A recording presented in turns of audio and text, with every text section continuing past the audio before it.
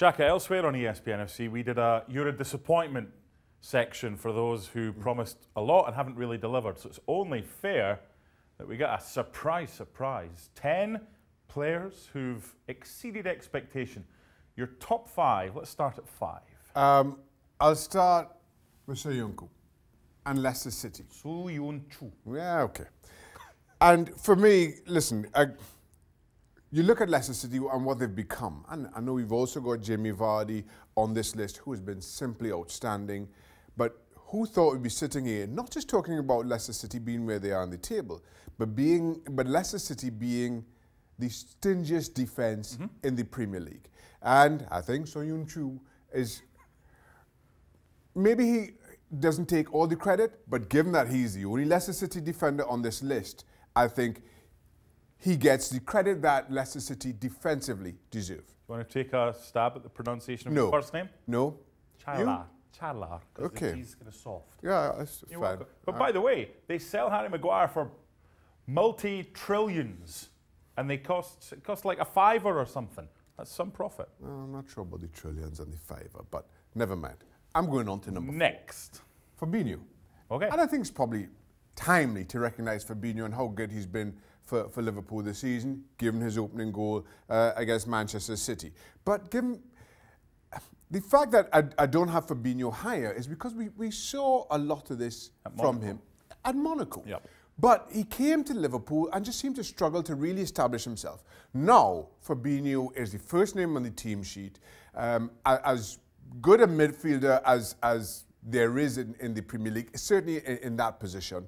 And then when you contribute goals like you saw on the weekend, I think fully deserving to be on this list. But as I mentioned, maybe not as high as his general overall play maybe deserves, just kind of given his build up to this point. Like we did in the disappointment segment, give me one of those who hasn't made your 5 that came close. Well, I mentioned Jamie Vardy, and I won't this time.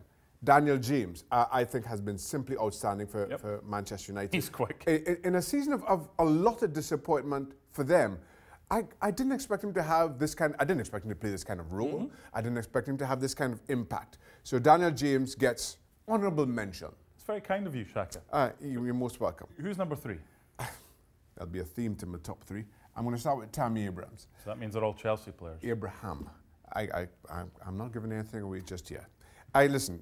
Coming in, I didn't think he'd see many minutes. I thought Frank Lampard would go to try it and test it. In Olivier Giroud, Tammy Abraham come in and hit the ground running. Not just hit the ground running, but look at his record so far this season. Simply outstanding. And I think he's grown as this season has gone on. It's been not just a surprise, but a joy to witness over the course of the season. I want to go Mason Mount at number 2. Again, listen. Whoa. I know he's a favourite of Frank Lampard coming in. From Derby.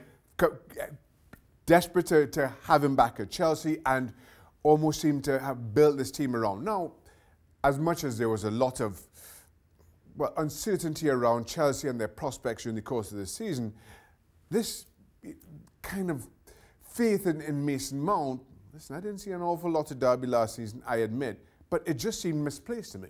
Yet still, he has exceeded every single expectation.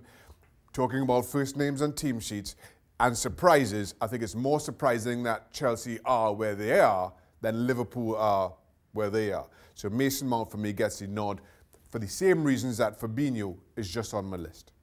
I'm confident I know number 1. Absolutely. Without question. I, like most behind the desk at ESPN FC, thought this would be a season of struggle for Frank Lampard. Why? Managing a football club, particularly a Premier League football club, is hard work. It's difficult to manage those egos, and especially given the restrictions that came with the Chelsea job right now, given the transfer ban. Which I think could be a positive for Lampard. Well, and the fact you've got City and Liverpool could be a positive for Lampard. It's worked out as a positive for Lampard. I think very easily. I think it was a whole lot easier for Chelsea to implode. It's worked well. And it's easy to now to sit back in our hindsight and say, well, yeah, these things worked for him. But coming into the season, I thought in my opinion, it was more likely that it would implode. It was far more likely that Chelsea would be near the bottom three than they would be mid-table. Let alone here we're talking about a Chelsea team that currently sit in the top three, that are challenging the likes of Liverpool and Manchester City up at the top of the Premier League, continue to go great in the Champions League, despite an uncertain start in that competition themselves. Talking about growing into a position, Frank Lampard has done exactly that. I don't think there's any debate as to who's been the biggest surprise in the Premier League this season. Magnanimous, because it takes a big person to say they got it wrong, but you've got both hands up and yeah, Chelsea top three, say that. All three. I did not see this happening at all, and I hold my hands up. I would have, if I had put my mortgage on any of these things happening, I'd be in your basement right now. Thanks so much for watching ESPN on YouTube. And for more sports highlights and analysis, be sure to download the ESPN app. And for premium content and live streaming, subscribe to ESPN Plus.